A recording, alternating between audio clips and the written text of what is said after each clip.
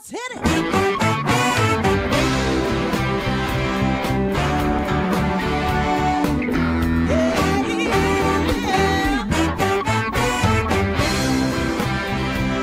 Hi everyone, and welcome to Alzheimer Speaks Radio. I'm your host, Lori La Bey, and I'm so excited that you're joining us today. We are going to have a fascinating conversation as usual as we learn from people all around the world at all ages and stages of life. Stay tuned as we shift our dementia care from crisis to comfort. Here we go. What you think about, you will bring about.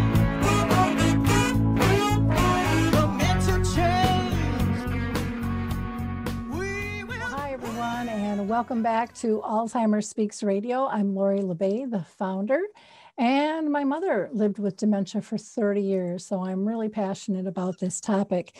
If you liked our opening music, it's called Clarion Call by the Mark Arneson Band, and you can download that on any of your favorite music platforms. For those of you that are new to our show, Alzheimer Speaks is about sound information, not just soundbite. We like to have real conversations, and we take about an hour to dive deep. Our goal is to raise everyone's voice, from those diagnosed to those who care, to those who serve and support them, to researchers, movie directors, singers, songwriters, you name it. We want to hear from you. We're all in this together. To our listeners, I always say thank you. I love you so much. Your likes, your clicks, your shares have really broadened our brand footprint all around the world. And I know you're really going to enjoy today's show when we talk about the film Determined. And some of you may not be aware that October is Lewy Body Awareness Month. Let me tell you about a couple of shows we've got coming up. We're going to be talking with IBM, who is going to really focus on artificial intelligence, known as AI, in Alzheimer's disease. I can't wait for that conversation. Some of our past shows, we had Aaron Blight with us, who talked about caregiving, what happens when it knocks on your door. We had Val from Australia, who's living with dementia.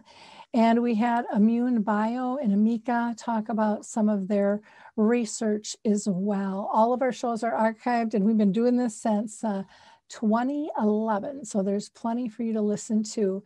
There is also a new program out, and it's called the Wednesday Wave, and it's going to run from October 14th through December 16th. And you can find more out about that by going to vamostheater.co.uk, and then just go to their tab that's Arts in Projects. Dementia Action Alliance, known as DAA, has come out with a new online program. And they say Zoom isn't just for meetings anymore, it's for engagement. So it's for people living with dementia who are at home. And they also have a program for people in assisted livings and memory care. So go to daanow.org and you'll find out more information about that. I also want to give a shout out to Artist Senior Living in Woodbury, Minnesota. They have launched a new memory cafe called The Artist Way, and our next meeting is November 18th. It was the third Wednesday of every month, and their meetings are virtual. You can get more information by contacting them at 612-200-0506. That's 612-200-0506. And Arthur's Memory Cafe has also gone virtual. We were one of the first cafes in the country here, and we meet on the second and the fourth Wednesday of each month at 1 o'clock, and you can just reach out to me for more information on that. We also have some exciting news, and we're just kind of doing teasers on this, but I'm just going to read this to you because we're launching a new program November 10th, which is just in 3 weeks. So does the thought of dementia disturb you to the point where you're losing sleep? Or maybe it just sidetracks your mind all day long? Well, we believe that it helps to get through those tough times when you're feeling supported. And we know that's what this new program is going to do. So Please watch for our big rollout November 10th. And you won't be able to miss it no matter how hard you try, because we're very, very excited about this. I also want to mention MDVIP's Brain Health Quiz. You can find information on that by just going to alzheimerspeaks.com. It's right on our main page. And a big shout out to Coro Health. That's CORO Health. They're still allowing people during COVID to download 2 of their apps, Music First and also Choral Faith. And last, I'm going to shout out to the Memory Cafe directory. Dave has just done a phenomenal job. It now has cafes in 5 different countries, and it breaks out which ones are now virtual. Last, we're going to hear from the Footbar Walker, and then we will be back to talk with the ladies of Determined. The Footbar Walker was designed not only to assist the patient, but also the caregiver. It's like having a portable pull bar everywhere you go. Patients have more control of their motion and pain management, and no lifting from the caregiver is required. Caregivers, put your foot down and quit hurting your own health, no matter which side of the Footbar Walker you're on. It's a win-win. Call 731-924-4444 and visit our factory showroom in Paris, Tennessee, or visit us online at thefootbarwalker.com. Well, I'm so excited to introduce you two to our audience here on Alzheimer Speaks. I'm really excited about having this conversation today. And Therese Barry-Tanner is the producer of the film called Determined, which has been her idea since 2011. And Therese and I have gone back quite a few years. Her mother died of Alzheimer's disease, just like mine did. I never had the tenacity to pursue putting together a film. And this is a pretty dynamic view into families dealing with dementia. Therese, like I said, has really spearheaded this whole process, from funding and getting all the legal clearances that are necessary. And she's the creative producer and just a real integral storyteller in this whole film, and is part of the editing process as well. Prior to stepping into this role of film, she worked in healthcare. And she's got over 30 years of program management. So she didn't step into it blindly, but she might argue with me on that one, because the film industry, I'm sure, is quite a bit different than the healthcare industry. So welcome, Therese. How are you doing today? Thank you, Lori. Great to be here. I'm doing well. Thank you. Thanks for having us. Yeah, I'm very excited. So next I want to introduce you to Melissa Godoy, and she is a director, a cinematographer, and an editor. And she was a line producer for the 2019 Oscar-winning documentary featuring American Factory on Netflix. She also worked on its prequel, The Last Truck, as well. So she's very familiar with the whole film industry and what the heck is going on there. And Melissa's directing includes a feature documentary about creative aging called Do Not Go Gently, which aired on PBS for 12 years. That's kind of an incredible run.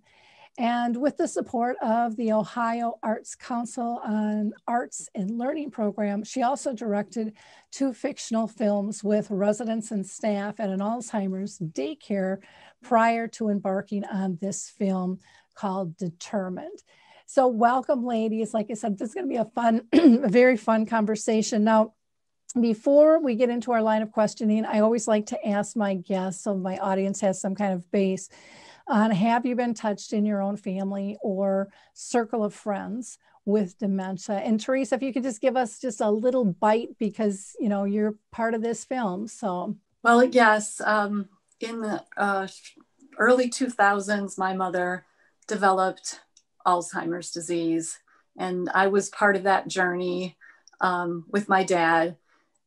And, from the very beginning, trying to figure out what was wrong, going to the first medical appointments, the neurologist, etc. And then the slow progression of the disease that picked up its pace, over time. And all those different steps and the increasing difficulties my father had in caring for her, at home with help from me, and often my siblings, would visit as well. So we were touched during that time to where it, got to a point where my father just could not take care of her anymore, and we had to look for a nursing home. And we weren't proactive, which is a difficult thing when you're caught at the 11th hour.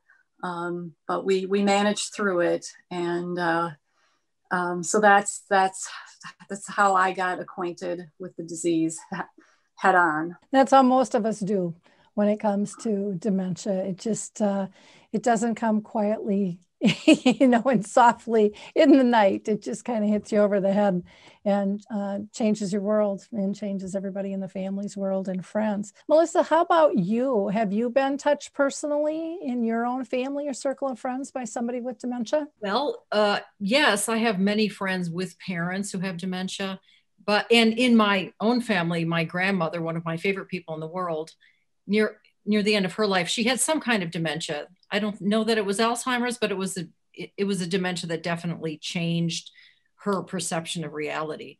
But in the experience, actually in my creative life, I have been very close to many people with dementia, working on especially on this project in the nursing home with one woman who actually became one of our sound people. She's a nurse, and she and I worked together to do some filmmaking with people in her creative daycare. So I got to hang out with them for years, and we spent many hours laughing and enjoying life. And I found that dementia can actually be a joyful time if people, the caregivers, have support and it's approached with some understanding. So it was a dementia-friendly community. So I was very fortunate to experience that. Okay, great. I love that you mentioned the joy, because it's definitely there to be had, but you're only going to find what you're looking for. And a lot of times I believe we don't teach people to look for that or to even believe that it's possible. So Therese, I'm going to start with you first. Making an independent film was very different from what you did prior in healthcare, I'm sure. And I know that it's been a long journey, and my guess is it was a difficult one as well.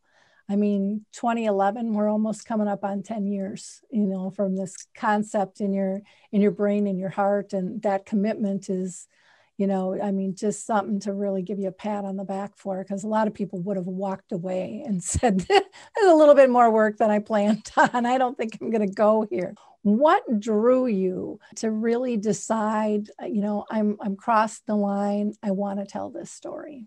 That's a great question. A few years after my mother passed away, around 2010 into 2011, I got the idea to try to tell the story of the disease through the eyes of being a research participant and a caregiver, because I thought it was a different way of approaching telling the story in terms of, and I wanted it to be visual. So documentary film was the visual part. And the thought in my head was that through 3 stories of people in that research study and their experience as caregiving, we would get a window into the disease from both a caregiver perspective, but also a research participant perspective, and what's going on in the science of the disease. So that was my original concept back in 2011. I didn't know anything about filmmaking. I was able to work with a gentleman who gave me some first initial steps in the spring of 2011, do some research about other documentaries that had been done, etc. And after I met with him in August, he said, "This is a good idea." And I was a little surprised. And he said, "But I can't help you with this." And he sent me on my merry way. So that was the inception. Okay, great. Thank you. And Melissa, how about you? What drew you in? How did you two connect? Well, Therese called me, and she had received a reference actually from my mother, who is also one of the producers, Eileen Littig. Therese and Eileen were talking. And of course, my mother knew that I was in the thick at the moment of doing this project with people in an Alzheimer's daycare. So I was completely in that world of knowing people with Alzheimer's disease and loving them, really. And she knew, and also my documentary experience where it was at that time, she knew that I would really be interested in this. And so Therese called me, and it didn't take any time for me to see that what she was talking about was indeed a very good idea. I was intrigued by the notion. First of all, it's a really interesting perspective, because these are people, the people who are in a study, they actually have some power to make change. It's not a helpless feeling, right? So, and the world of, families, I love families. That's, to me, the most interesting thing about documentary storytelling is to tell it through relationships. So we have relationships just all through this story, and pretty much everyone is different. And because of our observational method, we just observe. Just the story is told through their relationships, and it's really about, to me, the story is about Alzheimer's disease research, but it's also about the resilience of families and relationships, and how some of them can endure and come out, with wisdom and gratefulness and joy, and how challenging it really is to all of them. Yeah, I just knew that there was going to be an adventure on the horizon. And then once we started meeting the people, I was just sucked in, because it's set in my home state, Wisconsin. I feel like these are my people. It was quite enjoyable. Kind of the perfect storm, of everything coming together. So I think what we should do is just take a peek at the trailer right now, so that everybody can kind of be on the same page. And I think the audience is going to be as wowed and interested as I have been with this process, because Therese has been kind of sharing it with me as she's gone. So let's go ahead and do that, and then we'll come right back and regroup and dive a little deeper. I can remember being at my mother's one time. She held her hand and she said, "Oh, I think I'm going crazy. I just think I'm going crazy. I can't remember anything." And we said, "Oh, Mother." Hi, Mama. Imagine seeing someone wither away. They don't know when to go to the bathroom, how to walk. I was giving her a drink of water one day and she choked. We all panicked. The girls, they all said, "Well, Dad, how are you going to take care of her? Just let Dad do it." I was alone. I'm trying to deal with my mom, trying to get my son to school. Stress was part of my life, everyday life.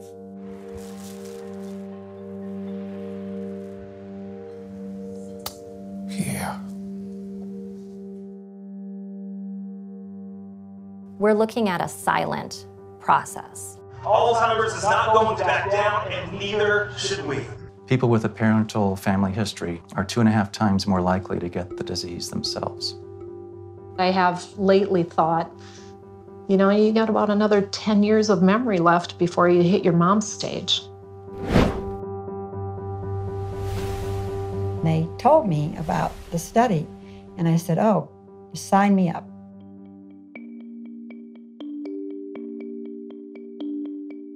We ask for a name of someone who can speak for you if you lose capacity. This study is about adult children of people who have Alzheimer's disease. We bring our participants in midlife, and we follow them as they age. Take a breath and hold it. It was one of the first to actually look at the adult caregiver, the adult child. So if I were to ask you to be a part of our research study, what would your thoughts be? I probably wouldn't be, we as African Americans are skeptical about research. We haven't had any past history of good fortune in research. We still have the issue around Tuskegee. The federal government was experimenting with 430 local black men who had contracted syphilis. They were used as human guinea pigs. Even though we know folks don't want to be involved, we know we have to be involved.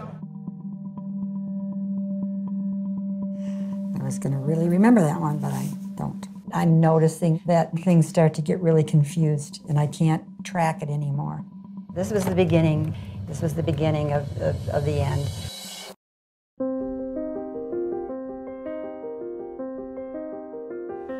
Good, right there. We're going to be walking you real hard before you Pass out? Well, hopefully not. A diagnosis of Alzheimer's disease does not mean a death sentence. You can still have quality of life. Ooh, look at those pretty eyes. Well, look at that. Yeah. She is in there after all. If it hits my mom, I just want to have that care that I could just give it to her. We can identify Alzheimer's disease 20 years ahead of time. This is tremendously important because it tells us that there may be an avenue of slowing down this disease in midlife, or in fact preventing it entirely. This is quantum leaps. That is huge. We got quite a family.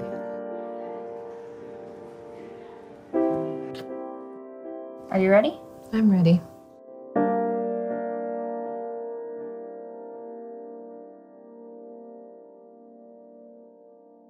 So boy, was that cool. What was that like for you guys to see your trailer, you know, and say, you know, this piece is done. And Melissa, I'm going to start with you and then go to Therese. That's a funny word, done, because it's never really done. You just sort of say, okay, that's as much time as we have. So this is really the first trailer. We know we're going to actually make a shorter trailer and trailer for other purposes. This is our festival trailer. And we worked with a wonderful editor, Jamie Schlenk, who provided a nice energy and a nice perspective. Having edited this whole thing, I was worn out. And we had wonderful assistant editors along the way, but after a while, you just, you know, you need a fresh energy and fresh perspective. So she spent a lot of time just picking through it. The first version was 15 minutes and then it kept shrinking till now it's just under 4 minutes.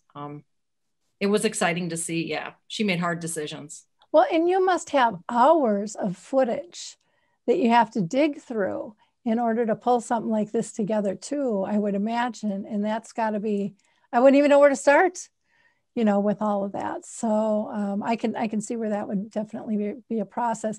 Therese, what does it mean to you to see the first trailer out? It is exciting because the trailer is something that a lot of people can see ahead of seeing the whole film. And so we get to put it places and finally have something to show people, even if they haven't seen the full film. So it is very exciting. It's a great tool. And I agree, Jamie did a great job. I was excited about kind of the pace. And like Melissa, after working on it for so long, you can lose perspective, and Jamie definitely brought a fresh perspective, and I think has made it an exciting piece of work that will push the desire in people to want to see more. That's how I feel about it. And you know, after being involved for so long, that's saying a lot. It really, she did a great job. So I think it's a great way to help us give people a visual who may not see the full film for a while. It's a really good way of introducing them to what this is all about. Yeah, I kind of related to having a baby, and it's the first time you're taking it outside all dressed up to meet everybody, you know, and what do you think? You know, we've been talking about this for 9 months, you know, we're having a baby, and now it's here, except yours has been a 10-year process of talking about this concept and bringing it to fruition. Teresa, why don't you talk about the creative approach that you used in terms of telling the story and editing, because there's so many different approaches that you can have. So Therese, why don't you just tell us what your thoughts were, and did it change over time too? Did you think maybe we're going to tell it this way, and then Melissa came in and said, no, maybe we should try this or that? And I mean, because I know I wouldn't even know where to start, or what are the options? I mean, I wouldn't have a clue. Right. And I didn't have a lot of background. I'd been a fan of documentaries, and I had watched some documentaries that are told in this style, but I didn't know much. And it was really Melissa who brought forth the creative approach, explaining that telling these stories in a way where the viewer watches the action as it unfolds is really the most compelling way. And there are other documentaries that do well and reach people that are told in more of an interview based style, or with a lot of, footage. but that's like a whole different type of documentary. In the independent world, the style is more this following the action as it unfolds. So I really took my cues from Melissa, who has a long career in documentary filmmaking. And the way she expressed it to me back at the time is that we will follow the characters on their journey. We will be a fly on the wall and watch what's going on in their lives and as they participate in research. That was just an amazing concept to me, even though I had seen it just the way she described it. And I knew that would definitely be the way we should proceed. And being a fly on the wall when you've got a crew and a big camera and probably lights is probably no easy task to try to get everybody to not notice you and be real. Melissa, was there anything, A, that you wanted to add to Therese's comment? And then 2, how do you get people to feel comfortable with, this crew in their life now, in their living room, in their doctor's appointment, wherever it is? I mean, that isn't normal. I know on the show here, I get a lot of people, both on radio when I do video, and they are just so nervous. And, and yet time flies by, they get comfortable and in sync with things. But, if you're not interacting so much and you are just kind of being that fly on the wall observing, how do they just forget because you're so quiet? Yeah, no, that's a good question. Because, well, first of all, it was a very complicated process, actually, even to find the people who would be in the film, because we couldn't just ask them because there is this privacy issue. They're in a study. So we worked with the study and they volunteered essentially themselves. And then we auditioned, actually Therese pre-called them and sort of pre-auditioned to find out their stories. Then we went to their homes and we filmed them. That was sort of an audition. And so we got more of their stories. We hadn't intended to use our audition footage, but we ended up using a lot of it anyway. But the point being is we only would have used people who were very comfortable with us and really understood just ignore us thing. If they were self-conscious of the camera, we knew it would not work. So that was part of it. They just had to totally agree to just access, that we would be, allowed access. And of course they have always the right to say, no, don't. We had a day we really wanted to film and it was a very tough day for one of our characters. And she said, no, don't come. It was too hard. So we, of course, respect that privacy, but we mostly wanted to work with people who were very open and we could just fit right in. And as far as our crew was very small. When we were in Spooner, we were only 2 people at a time, just Therese and me, because we wanted to basically sort of blend in with the family. And basically, if you work quietly and you're there long enough, they just become bored with you anyway. And you just do what you have to do. And when we were in the hospital, we had more people. And there were a few times we actually had an excellent lighting gaffer because we needed lights and sometimes we needed some extra things. Sometimes we did have another person for interviewing, okay? Sometimes Eileen did some of the interviewing. Sometimes Chandra, one of our amazing sound recordists, did the interviews. Sometimes Therese did. So we had other people when needed, but only when needed. We had another associate producer, Joe Hillman, who helped arrange things too. But basically, we tried to stay nimble, small, and carry our stuff. We had like whatever we could carry. It wasn't like a big, fiction film where we'd have a grip truck and backup beepers and everything.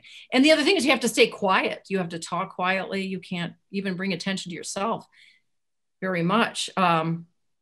So that was our approach. And what was the other question? I forgot you asked. Oh, you asked if I wanted to bring, the approach, right? Yeah. So one of the things we were trying to avoid is, we did want to avoid a narrator, so the whole story had to be told through scenes. Ideally, as much verite scene as possible, but it wasn't possible to tell the whole story that way. We tried, but you still need to lean once in a while on some interviews. So fortunately, the interviews were very good. So the interviews do help structure and help us know what's going on and help us know what's inside people's feelings, which you can't always get, or things that happened in the past. Because remember, we're following present day. We're following things as they unfold. So if something happened in the past, we need to get that from an interview or photos. And then the substitute for narration is text on screen. So no, there was an interesting balance of like, when you use text, you want to say as much as possible in as few words and not confuse people, not introduce a tangent.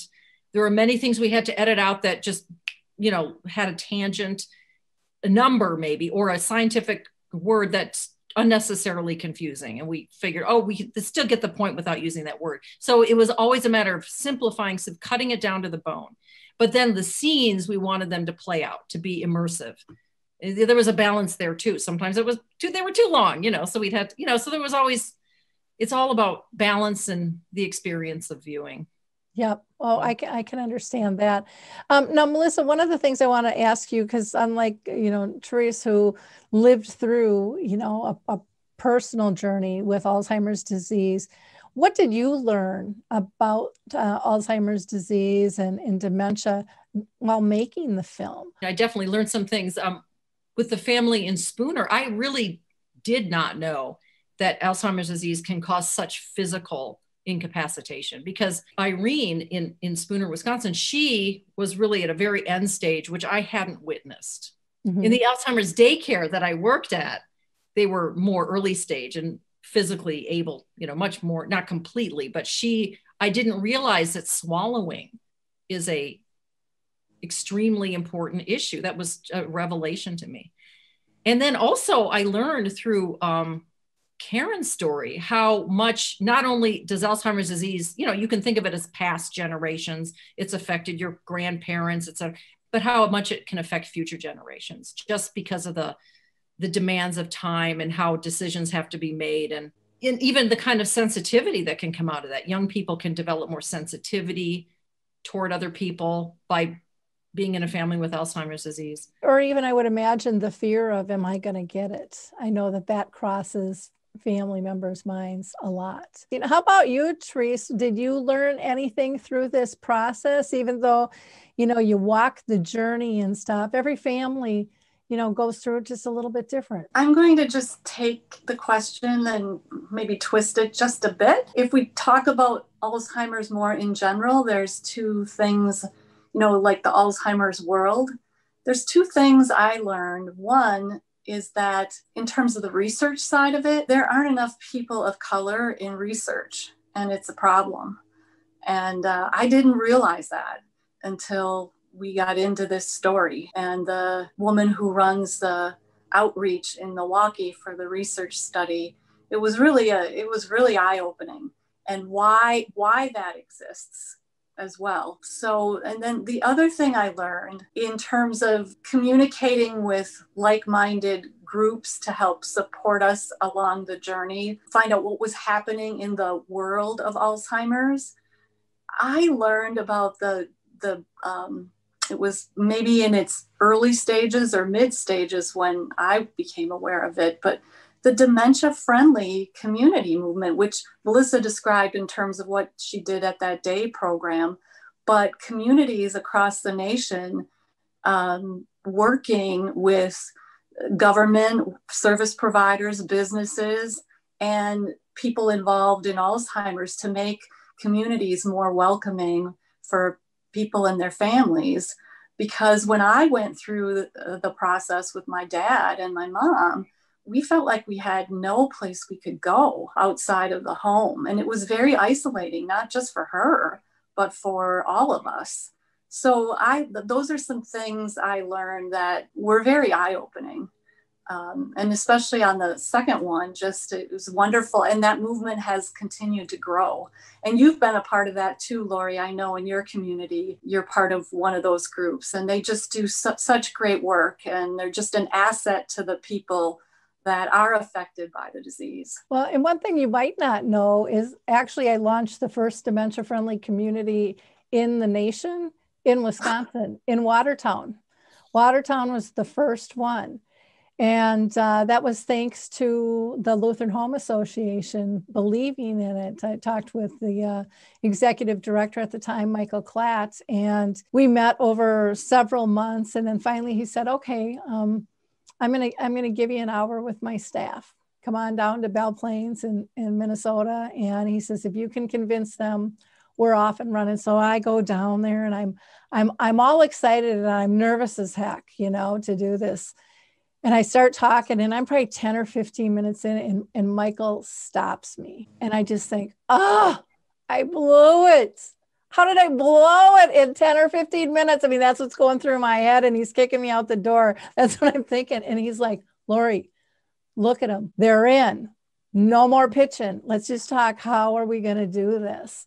And so Wisconsin has been so progressive, and really it's been so fun to see all the memory cafes, you know, that the McFaddens had started in their movement, and the dementia-friendly communities really getting the government support and stuff. It was incredible, but they were all so eager to hear about, you know, what is this, and how are you doing this? And we've been talking about this for 2 years, and we still don't have our mission statement carved out. And I'm like, kick it to the curb and just go, just start, you know, and let it unfold. And that's what you guys are doing with the film. You're just letting real life unfold and telling a true, authentic story. And to me, that is the most powerful way to make change, is to let the authentic voices of people say what they have to say, because it's really pulling back the curtain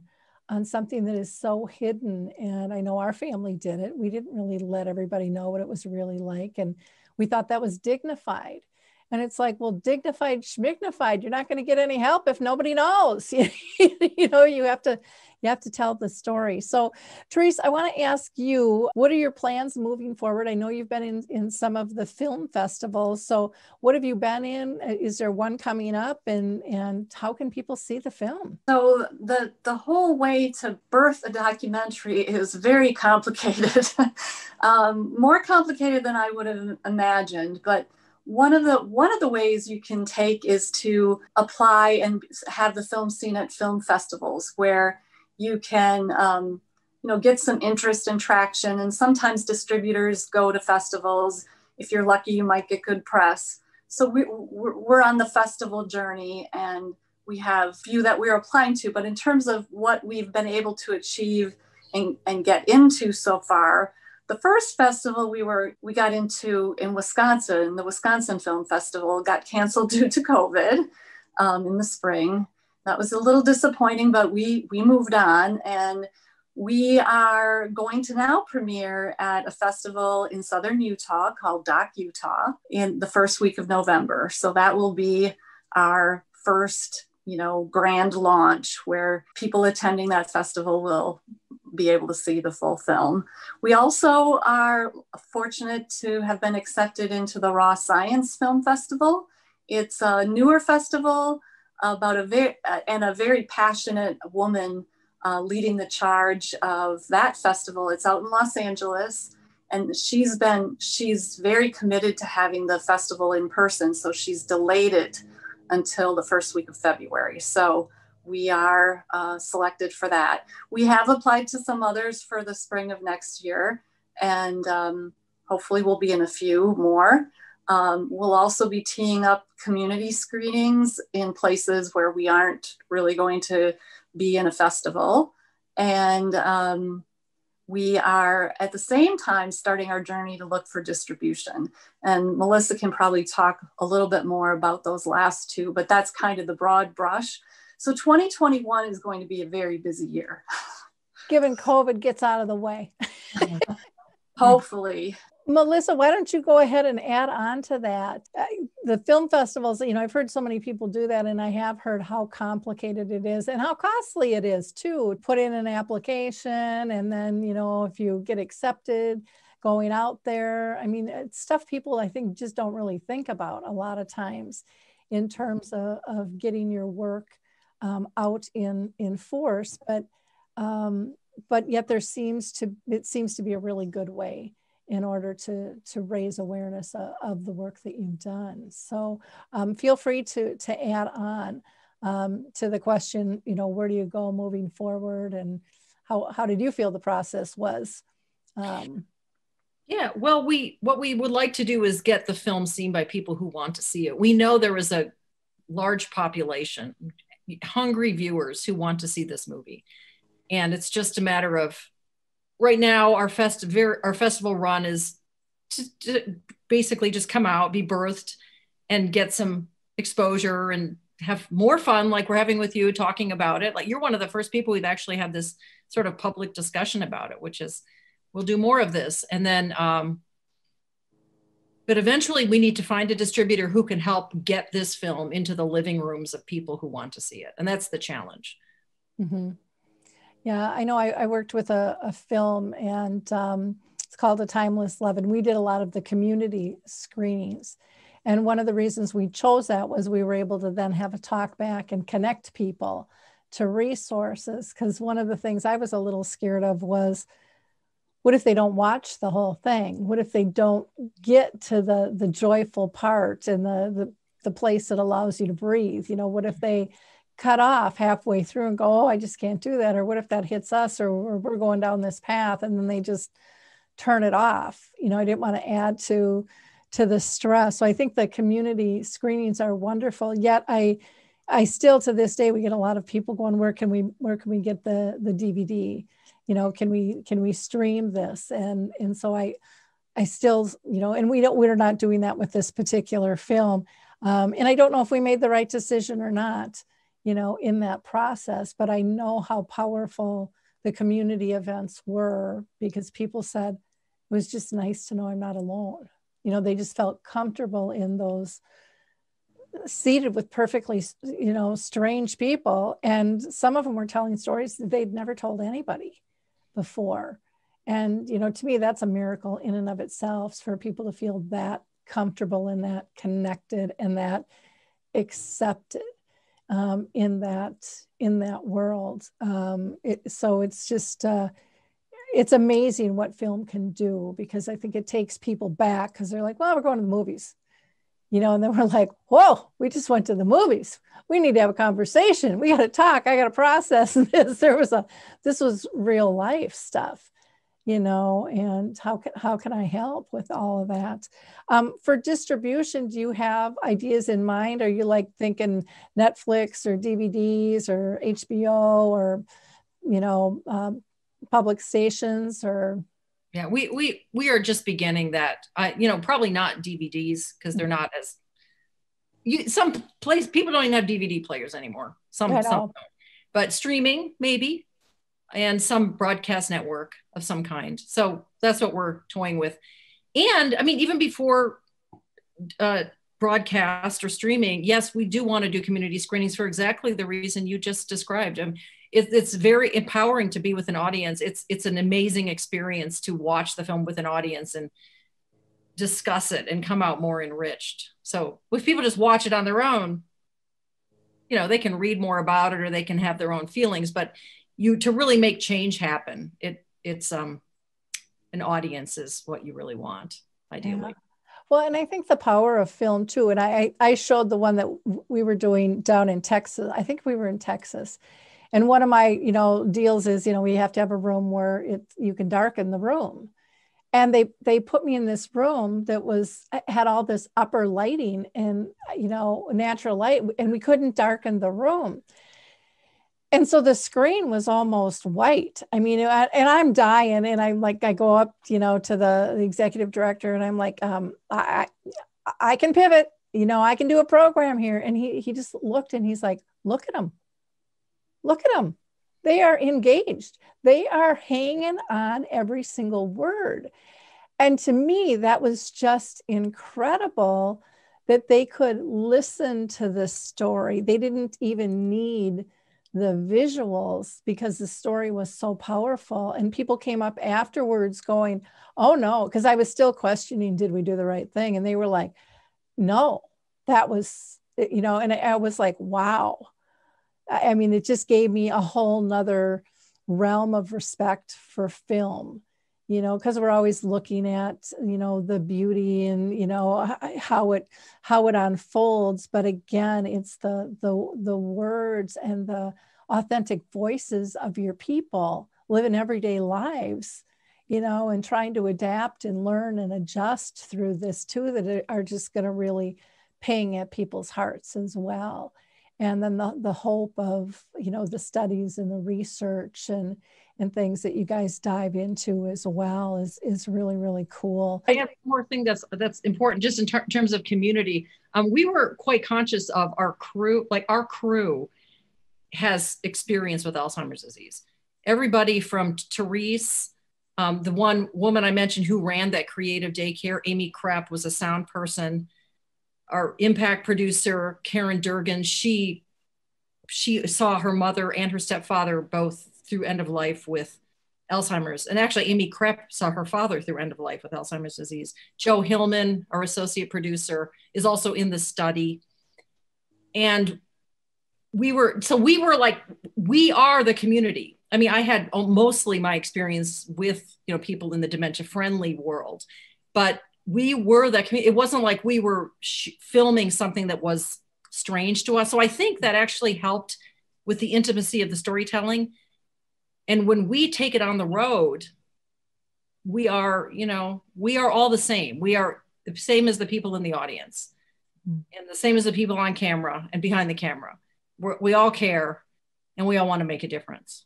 So that's just, I guess, the authenticity of what we attempted to do. Wonderful. Therese, go ahead. I just want to add, I don't want to leave our production assistant out. Jean Wentz lost her father to Alzheimer's. So really quite a team who all have, back to your original question, how have you been touched? We all were touched. And I think Melissa made an excellent point, but I didn't want to leave Jean out. Yes, thank you. That's good. And another interesting point is we were almost entirely, except for the post-production process and our lighting gaffer, a female crew. Oh, wow. So, yeah, we were super female, super women, because this disease touches women more than men. And we felt completely empowered to tell this story, put it that way. Now, we had some excellent men in the end stages of color correcting and sound design and our lighting person, but that was about it. We were all female powered. Wow. Well, that's fun. Therese, how would you like the film to make a difference in the world? What's your end goal? Well, I've had a lot of time to think about this, and looking back in the beginning, I was thinking about widening the awareness, because I felt that unless you were touched by this disease, you didn't really understand it. And I think even to this day, there's some of that, although many more people have friends and relatives, but there's still a stigma attached to the disease after all this time. So I believe that we need to get people that aren't touched on board with awareness to help be part of the solution in whatever way possible, whether that's, the dementia-friendly community movement, participating in a clinical trial. So I also feel that for those who are touched, that they will, in viewing the film, feel that they're not alone. And that can be a powerful experience. And as we look to, one of the things that's important about documentaries is you want, other than awareness, which is what I just mentioned, you want people to take action. You want people to do something different in their lives because of seeing your film. So we've worked as a team to try to figure out what those goals would be in light of where we are with Alzheimer's. And here are a couple of them. One is to, help promote the dementia-friendly community movement, which we talked about at length. Another one of those goals is to get people to understand that the research is really important, and we can't get to the solutions unless people volunteer for research. And so that's definitely part of our goal. And one of the things that has come out in the film, and you've also heard it in the news, is that a healthy lifestyle can make a difference potentially in dementia and Alzheimer's. Maybe not maybe not, we're not talking complete cure by any means, but maybe staving it off for a number of years. So when we think about everything we've learned on the medical front about, what you do for a healthy heart, well, those same things are being pointed out for a healthy brain. And if we can get people to take that to heart and move on that, they can be in somewhat command of the future of their own brain. And that's a really important message. Yep, definitely. Melissa, how about you? How do you envision the film making a difference in the world? You can ask me that question too. I feel like we owe it to our families. And by our families, I mean the families we filmed, who are also sort of became our families, and they're like our own families. Our families and our donors and our crew and the scientists, everyone who opened the door for us and made this possible, we owe it to them that everything's going to be, be a little better because of this film. And and really basically it's a lot of what Therese said, awareness of health, like how we can maybe stave off dementia for a few years by taking better care of ourselves through physical exercise or eating well, how we can be respectful and sensitive to families who are going through a dementia journey and making life easier with dementia-friendly practices. And just encouraging people to try research. One of the biggest needs now in Alzheimer's disease are people to be in clinical trials. So the study that we followed, it's not a clinical trial. It's trying to find out what causes Alzheimer's disease and how to prevent it or slow it down.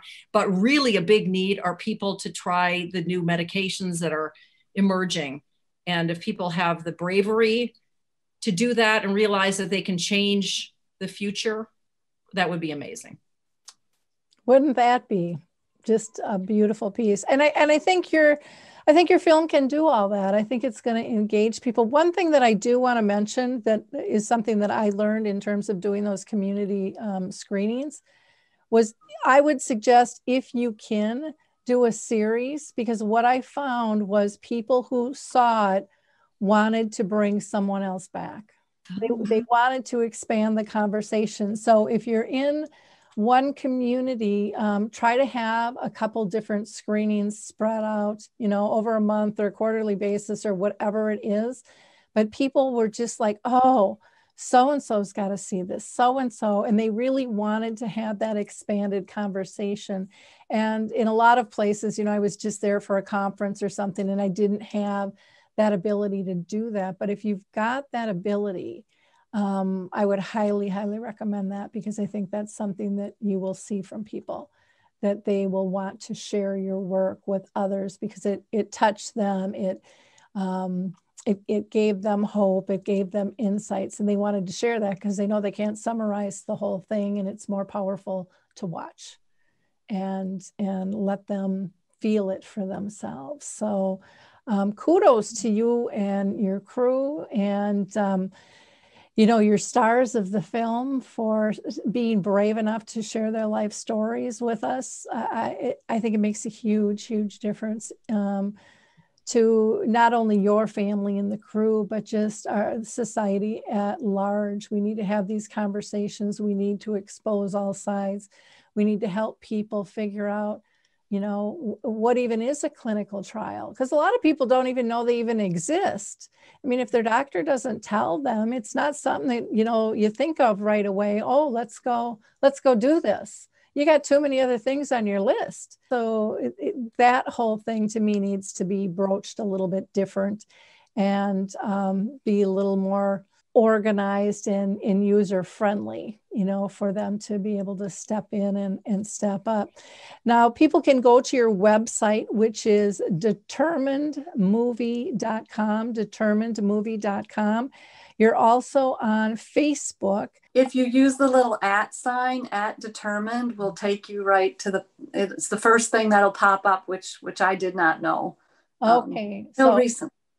So @determined, you will find it pretty much on social media. I've also listed Therese and Melissa's email if you want to reach out to them directly. It is tbarry-tanner@hotmail.com for Therese, and Melissa is Melissa, and her last name is spelled Godoy @mac.com. Ladies, again, thank you so much for your dedication and work and sharing this with our community here on Alzheimer Speaks. I'm just thrilled to have you here today with us. Thank you so much, Lori. Thank you for being part of the journey. As you mentioned earlier, you watched a couple of the rough cuts and provided feedback. So you've been supportive all the way, and we really appreciate that. And thank you for today.